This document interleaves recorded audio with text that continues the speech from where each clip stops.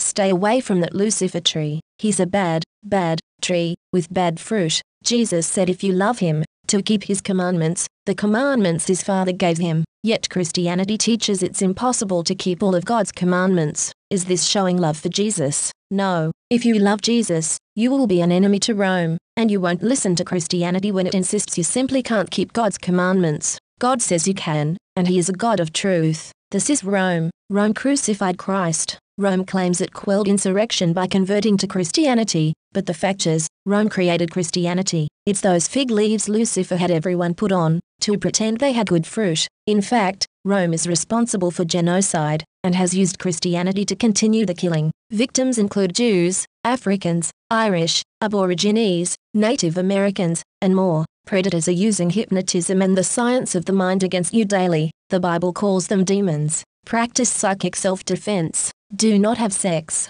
Do not eat meat. Read the Bible. Respect all life. The Quran says, so when our command came, we turned the town upside down and we rained upon it stones of clay, layer upon layer, marked all them the decree of thy Lord, and such punishment is not far from the wrongdoers of their present age.